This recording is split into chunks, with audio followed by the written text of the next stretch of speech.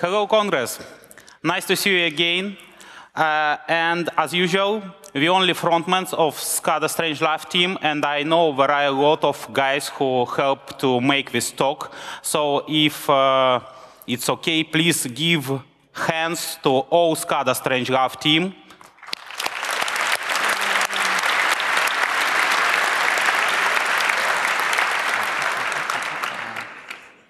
Traditionally, we start our talk from the battle map when we show how many ICS systems connected to internet.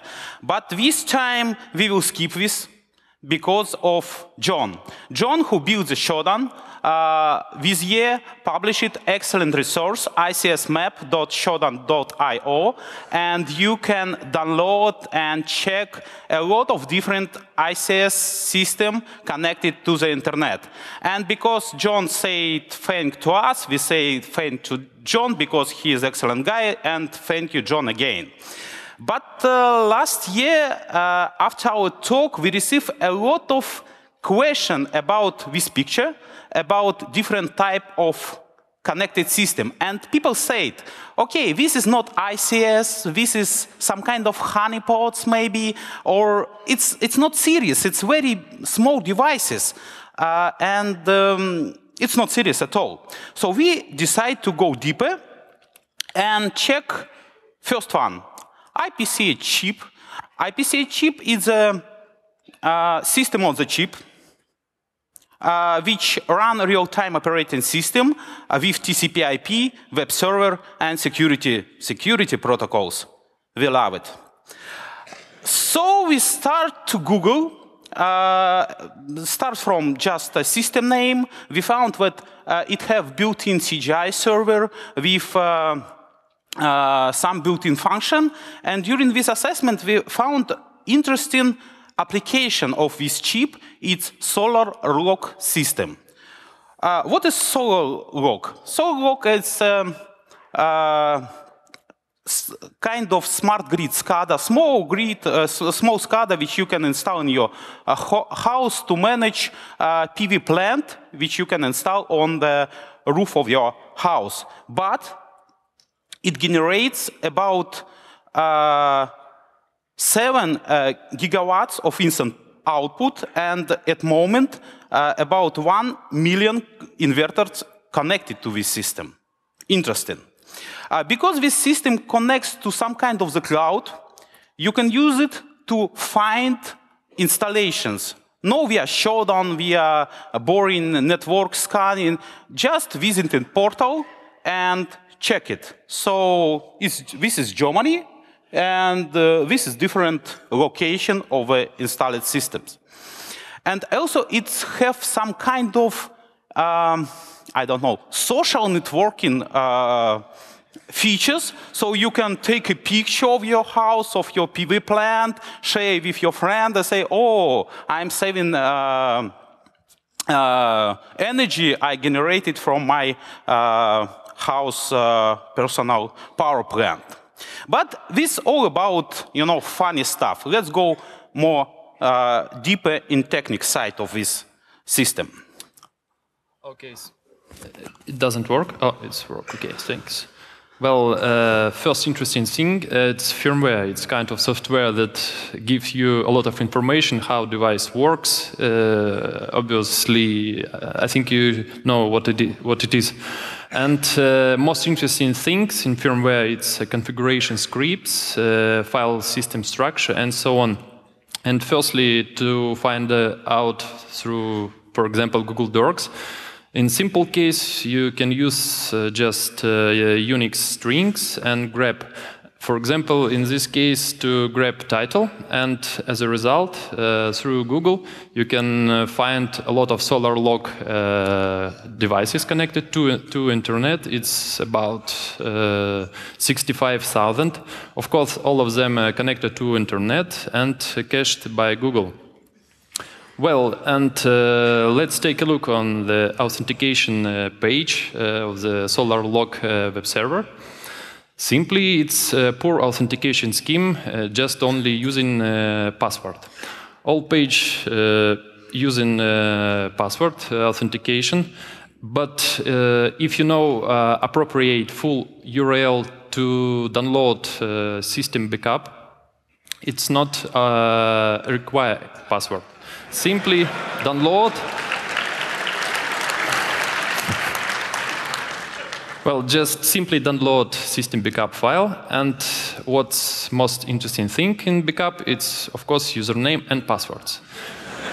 Well, on this picture you can see simple encryption and all things that you need to decrypt. Another one typical process for firmware and devices, it's firmware update. Well, following SolarLog update process, you can see that it's highlighted part on the screenshot. You can give a full path to system. If you know what file system structure, simply it's DOS operation system, like a DOS, yes, sure. And you can override system files, configuration files, and so on. Sergey? So it was fixed. It was fixed with collaboration with computer emergency response team of German government, and thank them. But you know, because this is just a platform, I guess that there are a lot of different producers, manufacturers, vendors who use this platform to build other devices. So I'm not sure that all of these simple bugs was fixed. It was a funny story, but you know, we forgot about it, already forgot. But one day I saw this Twitter. And I understood that maybe solar panels not so renewable.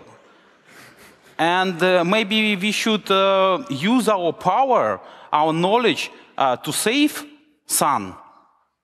So we decided to understand a bit more about all this green energy.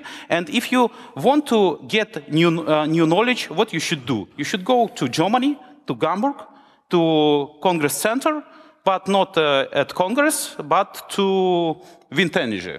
Hamburg. So we virtually visit this exhibition and got a lot of information on different wind and solar equipment. And start from the simple stuff.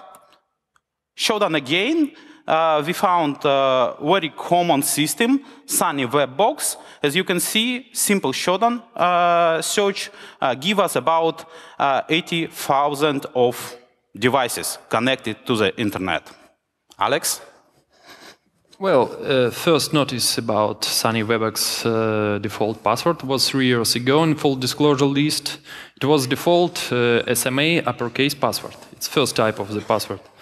Okay, so we decided to read the first manual, of course, and we noticed that username installer has different, as previously mentioned, password. It's SMA lowercase. Okay, so we decided to go deeper to read in the first manual, and we find out that it has user and installer groups, usernames, and different passwords. It only contains numbers. Okay, so what's the true password at the final? And real researchers, real hackers trying to give it by your hands, and we discovered interesting things in firmware that it contains not only user and installer password, it has also service and developer system accounts, and also it has interesting strings, interesting password mode, like hard-coded passwords. So we can say what password is, because it's hard-coded, very hard. But what we can say that quick Google search for these devices allow by analyzing of responses, because on the response you can find amount of energy generated by this device, allow you to find about 100 of megawatts of energy. If we compare to different generators, like hydroelectric station, it's like small Elpin hydroelectric station near Selamzi in Austria. So this amount of energy generated by solar rock can be found via Google. But via Shodan and different types of full internet scanning, you can find 20 times more energy if you need the power. But it's all about sun. Let's talk about wind. Because you know, all this big stuff, I think it's killing wind. Simple stuff, again, very simple stuff. I found very old storage Shodan search, which helps me to find about 300 of systems. Name of the system is Nordex NC2. Just quick search of vulnerabilities in this system. On this system, demonstrate that this system have a long story of vulnerabilities, starting from 2010 and finishing in 2013. What's interesting? I think those vulnerabilities not patched. Why? Because if we check response of this service, we can find that this server works on the system which already deprecated. So it's version number 3 web server of web server, Jetty web server, current version in number 9. Also, it works on the very, very old version of SCADA. Simple CVS detail search demonstrate that since 2002, people publish information about vulnerabilities in this web service. So I don't want to talk about vulnerabilities in Mama reel-to-reel recorder. It's even not script kiddie stuff. But if you want to understand how it's look in real life, I took 2 pictures from Google. One picture is Nordex wind turbine, and second it's management interface. Only for Google, it's not real. So how much energy we can get in this case? About 1 gigawatts. So if we compare with different generation, it's absolutely the same. Like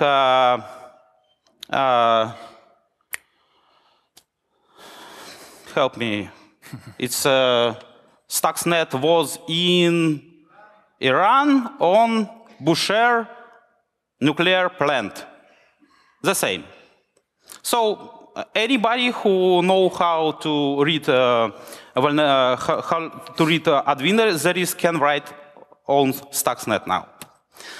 So just to finish this part of our talk, by simple, very simple vulnerabilities, we found about 8 gigawatts of instant power energy. If we compare it with most famous, most powerful hydroelectric station, it's number 5 on the list. It took 2 days after the war. So let's continue our saga. And talk a little bit about our famous vendor. What the similarities between Large Hadron Collider and, for instance, gas pipe. It's a semantic WinCC open architecture. It's very popular HMI, quite new system, but it also have new web server. I think if you was on our previous talk last year, you can remind this picture. This is a history of bugs in Apache web server. Why are we talking about it? Because if you going to write your own web server, please carefully review all vulnerabilities discovered during when other guys wrote own web servers. Just to remind the history of different funny web vulnerabilities, this was discovered several years ago, if you send incorrect HTTP request to web server without HTTP body, it can crash.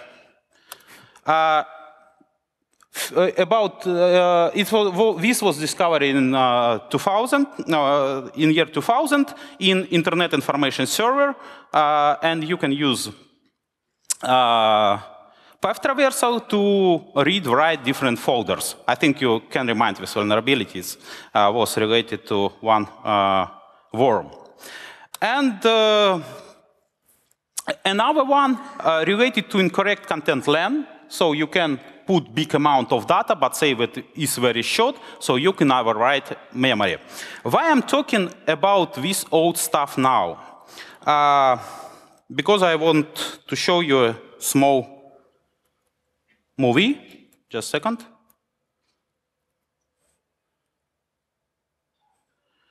Here it is. Oh. So let's launch WinCC on the debugger to see all the process and submit very complex request with thousands of AAA, lot of AAA. What we will get? We will get break with typical 31, 31, 31, 31. I think it's AAA also. But if you will send, okay, if you send more complex request, what we get? Calculator. I think SCADA.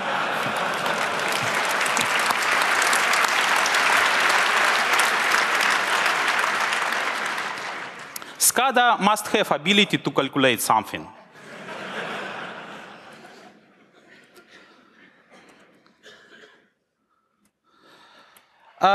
For sure, it was fixed. We don't disclose 0 days, but I like this comment. So if CERN update to version 3.12 of thematic WinCC OA, we can stop terrorists who clearly evil genius, accessing Large Hadron Collider and create a black hole that will shallow up the world. So we save the universe.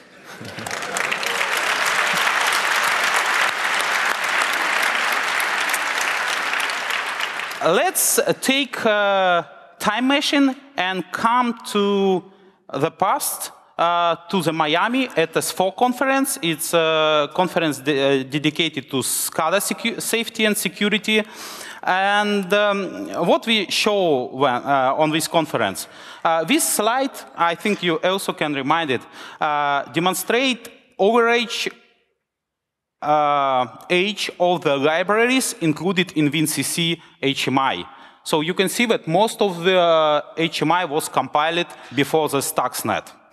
And on this conference, we demonstrate how to find 0 day using find. So you just get the list of the files in software and try to find most old one. In this, we found OpenSSL, compiled in 2007. And we say to Siemens, guys, let's update your software. And this was a mistake. Why? Because old version of OpenSSL does not have Heartbleed vulnerability.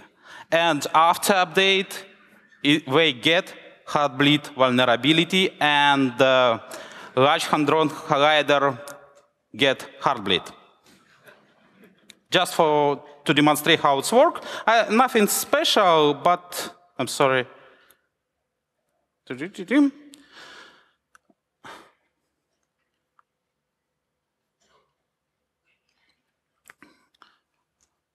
So we're running a standard Heartbleed handler, which require memory from the SSL server, and trying to authenticate with username and password, and get username and password from the server because of Heartbleed vulnerability.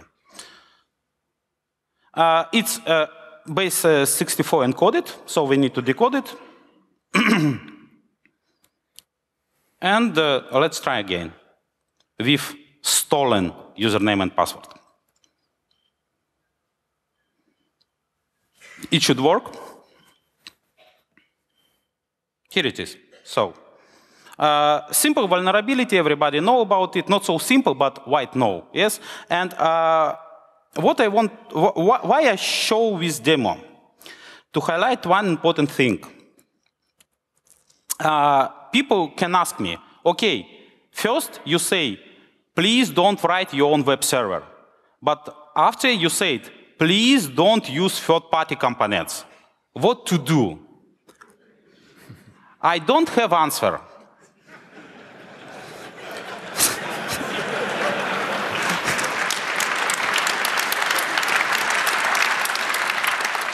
But anyway, if you decide to write on the server or to use third-party components, please care about security.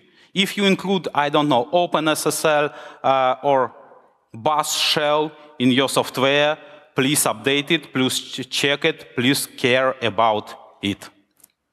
Aleksandr? Well, so another one vulnerability to its long story. About SQL injection that was first published 1.5 years ago. It was simply SQL injection via arbitrary SQL commands with unspecific vectors. SQL injection, unspecific vectors. Well, what does it mean? I don't know. Okay, well, and Cisco give us excellent decision how to avoid this vulnerability. Simply deny connections to web server ports. Well, okay, it works, sometimes it works, but SCADA components, industrial control system components, it has a lot of protocols, communication processes, it depends on functionality, and in this case, WinCC server has not only SYN client, it also has a SIG client. Well, it works on RPC protocol, and well, firstly, when we trying to authenticate, we noticed clear text messages. As you can see, it's user error and next password error. Well, it's clear text, but we spent a few minutes, and after we noticed that authentication data goes to WinCC server on the different port, and it's not clear text. Well, where is password? It's no clear text.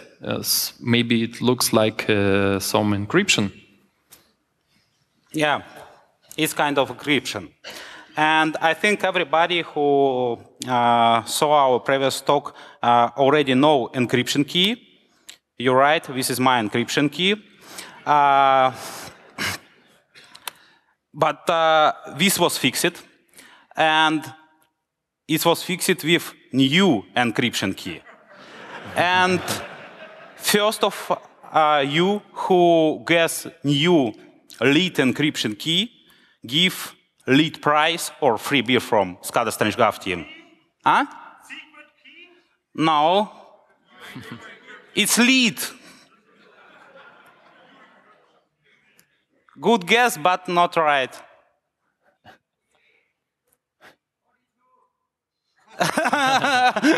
Excellent answer. But it's very lead.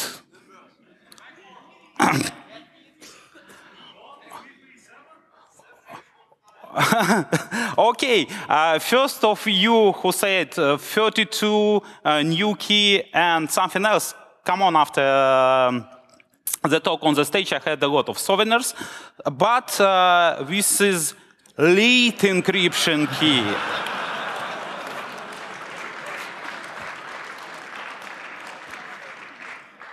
But it was fixed again. We doesn't check it yet. And another one interesting story, it's about cookies. And once upon a time, we trying to discover interesting things, authentication on Siemens semantic PLC controller, and we discovered interesting thing that cookies contains constant parts and changeable big part of the cookie. Okay, so we decided to go deeper and to understand what's going on with cookies. And well, it's biggest party of the cookie. It's MD5 of some value. Well, so what about its value? After spending some time to reverse engineering PLC controller firmware, we found out that MD5 it's from the cookie, 26 bytes of all the cookie and 16 bytes of the secret, and plus 2 bytes of null. Well, what's about secret? Usually secret generates, it's a typical practical approach, secret generates after PLC start and it uses PRNG. PRNG was a little bit harder than standard C PRNG generator, and seed was 2 bytes value. Well, it's time to brute force, as you can see, but it's too much values to brute force because PLC is so tender. And what about seed? Seed very often, it's also a typical approach. It's very often depends on time value. And by our practical research, it was PLC start time plus some constant value. Well, constant value using current time. Next step was how to obtain PLC start time. It's obvious that we can use values from a web server page, its current value, and uptime. Uptime we can get through SNMP request. Great. It's time for demo, and as a result,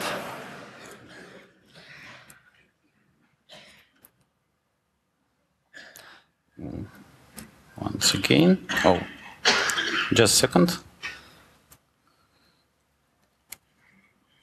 Okay, it started. Well, I'm not a master of movie maker. I should improve my skills. Well, let's imagine that attacker connected to entire network. Let's ensure that attacker on the network one, for example. And first of all, we trying to find out devices that support Profinet protocol. We find PLC controller, and you can see that it has a different than attacker side IP address. Okay, let's ensure that it's not accessible. Next step, it's using a Python script to change network settings on PLC controller using a Profinet specially crafted Profinet request. Well, we provide to Python script destination MAC address, our source MAC address. Well, it's a simple way to get your MAC address of your network interface. And provide network settings for new network settings on PLC controller. Simply it's IP address, network mask, and gateway. Don't type too fast. Yeah. Well, we received answer. It's cool. Well, let's ensure again that network settings changed on PLC controller. Well, it means that we bring a PLC controller to our local subnet. It's accessible. Great. So the next step, let's imagine it's one of the dependency of vulnerability. Let's imagine that real user, for example, SCADA engineer, going through browser to PLC controller and simply authenticate it using login and username, real login and username. Okay, who guess what the password? Star. Well, you can see that controller on the operation mode run. Next, So we see that cookies stored on browser. Well, it's the next very important step from attacker side. It gets very important values from controller. It's its range. And the final step is run a Python script to brute force cookie. And we provide to the script seed values. It depends on how many times authenticated user on the controller. It can take from few seconds to some minutes. Well, let's clear our cookies. Everything real on this video. Well, we clear cookies and prepare to put new cookie values. It's still brute forcing.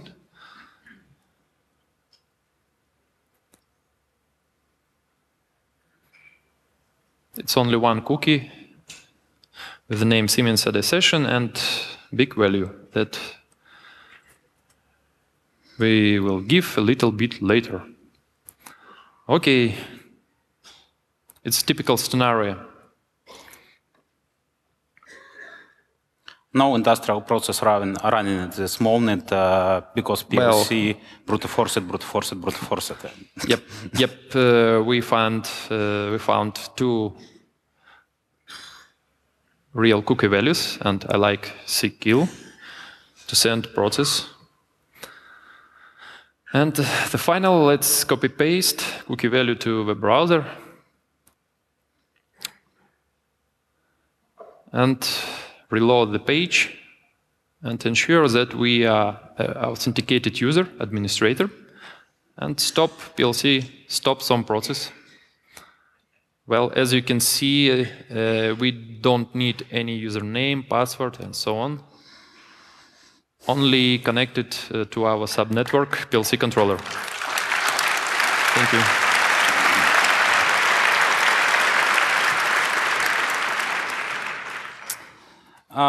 What I want to highlight in this vulnerability, for sure it was fixed, but here 2 points. First point, we found it because of Congress. Because on 29C3, we participate workshop, and one of guy who was on this workshop say, okay, did you check the cookies? We say, no. I don't believe it on such small device, authentication process realize it correctly. So after this idea, we start working and find this vulnerability, it's already fixed and it's okay. And second thing I want to highlight, it's communication about SNMP communication. Started from January, we have a long story of communication with Siemens about SNMP hard-coded community. They say, okay, this is not issue, but in the end, they say, okay, this is issue, because via this vulnerability, you can get the cookie. So what I want to highlight, if you make something, please care about basic thing. Everybody works on SNMP v3 and don't use hard-coded password. Why to do it on the new system like PLC 1500? But please don't think that we hate Siemens or something. We're speaking a lot of about Siemens because now we're in Germany. If we will be in French, we will speak about Schneider Electric. If we will be in US, we will speak about Honeywell. And you know, really happiest day in my life when we get answers that vulnerabilities was fixes. It's emails from Siemens product cert, and I want to thanks Siemens, all the Siemens team, and especially Siemens product cert for hard job. And please give them your hands.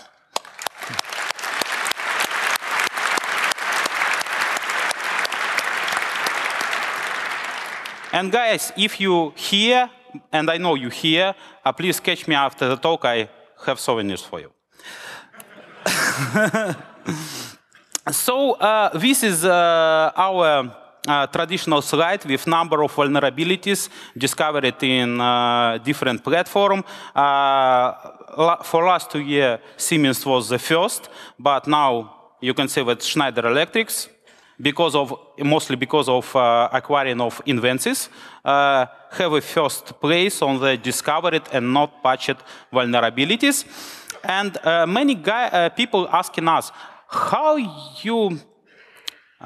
what is your approach to discover so many vulnerabilities?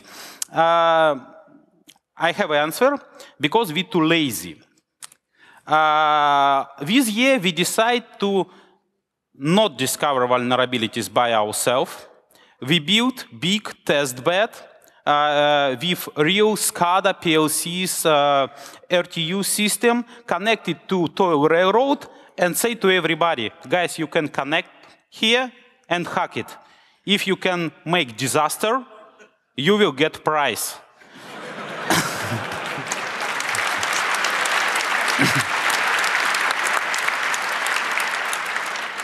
If you will find 0 day, it's your 0 day, but please follow responsible disclosure.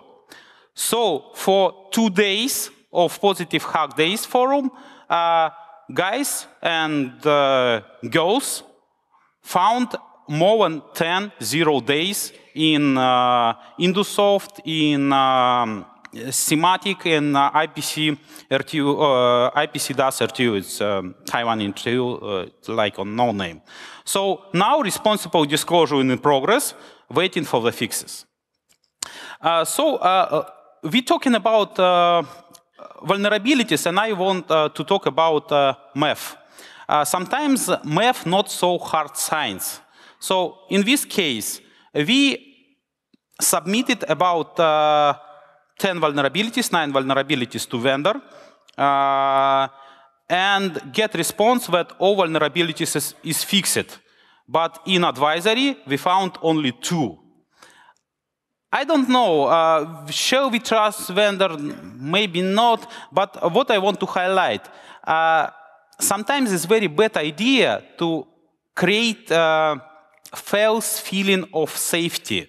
Because if somebody read this advisory, he can say, okay, if CVE is 6.2, it's not very important, I will not update this system. But in reality, several remote code execution without authentication is here. So it's better to speak the truth. Postscriptum. Very long postscriptum. Anybody here know the difference between picture 1 and picture 2? Okay, different question. What is bad, 1 or 2? Green light or yellow light? Somebody? Green. Okay. First who say green have special prize. I will say why. Let's talk about functional safety, because you know now we're speaking about vulnerability. Okay, we root, but when you are talking with industrial people, they say, and so on. So what? Okay, you root, but I have a special SIS system, I have special protection system which does not allow disaster. I want to demonstrate how very simple vulnerabilities can lead to very serious problems. First, super heavy trains. I think you know what is super heavy trains. It's very big trains with several locomotives which sometimes synchronize engines by the radio channel.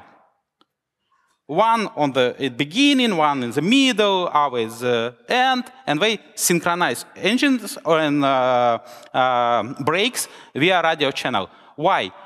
We do it because we need run synchronously. So let's imagine that somebody run a small radio jammer. And it's a very long device with several locomotives. And they starts run asynchronously, and train just goes in different dimensions.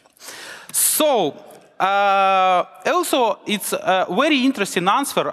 Typically, you can get it if you speak with industrial people about CO4.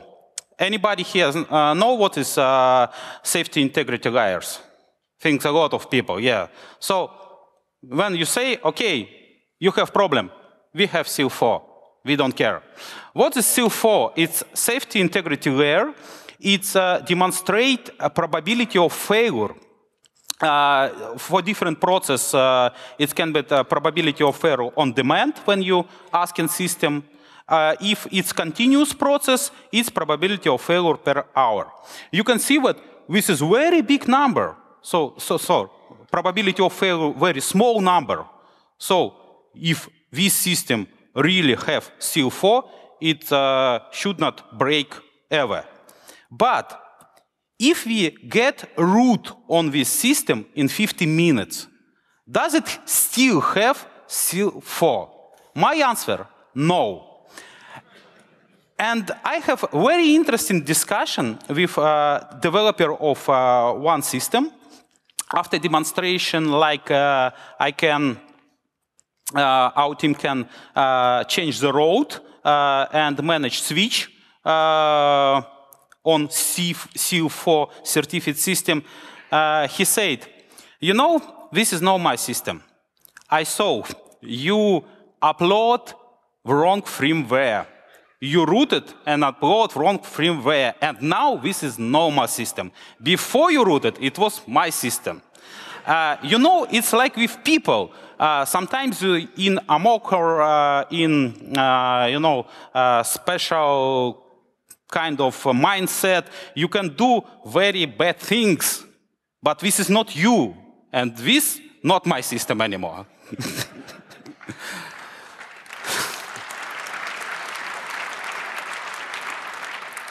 So I think now we know the difference. A green light is bad. Why?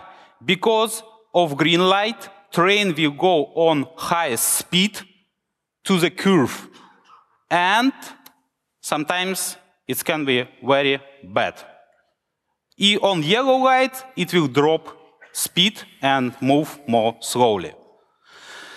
And real postscriptum. I think a lot of people here know what is network convergence. So it's especially in telecom environment when different type of communication protocol goes to the same basic like IPv6 or IPv4, and PSTN goes to IP, and mobile goes for 3G, and so on, so on. So all different systems connected together using same basic. But what we see at the moment, it's operation technology convergence. We see that modern smart grid use protocols and technologies from ICS, sometimes mobile connection, sometimes billing and payment to understand how many power you generate, and so on, cloud technology. So we see like different technologies come together to maybe make our world better. And for last year, we heard a lot of talk on different conferences. For instance, on Black Hat, we spoke about how to hack ATM. In PACSEC in Tokyo, we spoke about how to get root via SMS.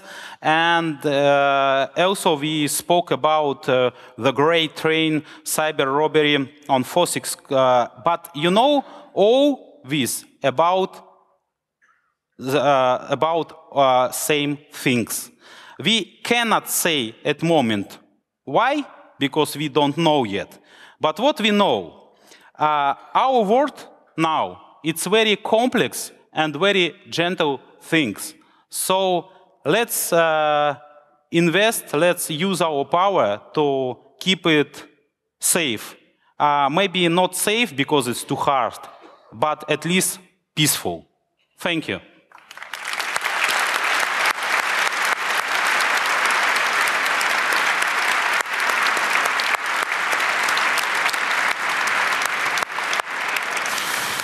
Thank you. Thank you very much, Sergey and Aleksandr. Now for the questions, could you please line up at the microphones here in the middle of the room?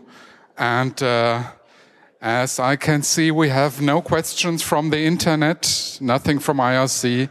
Thank you, TriLoader, for monitoring the internet, our signal angel. How about questions from the room? Yes, microphone number 1, please. Yeah, hello, my name is Dirk Möbius. I'm working as a software developer in railway technologies. And I would just like to add concerning the level 4 safety level. Yes, risk is against failure. Yes, everything which is currently in railway technology implemented is against failure, not against sabotage. If you would, maybe we can take later about that. I understand. Yeah, you're absolutely right. The safety don't think about the people. If you know how railway technology works, you can sabotage everything from Excel counters to point machines. You can crash any train. Yes, because at least you're going to the hardware and disconnect the wires. Yeah. So it's about detecting failures, not about being able to prevent sabotage. Not yet, we're working on it, but that's another talk. I understood you absolutely, because you know, which is why when I talk with people who work in industrial system, I prefer use not safety or security or in the information security. I prefer to use term cyber security. Yeah. It's like a combination of safety, industry security, and information security, and you can demonstrate how information security can broke security features, safety features, put it on the, for instance, road. Just let's talk after the talk. Okay, thank you. Yeah. Okay, thank you. Any more questions from the room? Nobody lined up at a microphone. Well, this is the time to say thank you very much again. Thank you. Aleksandr, Sergey. Thank you.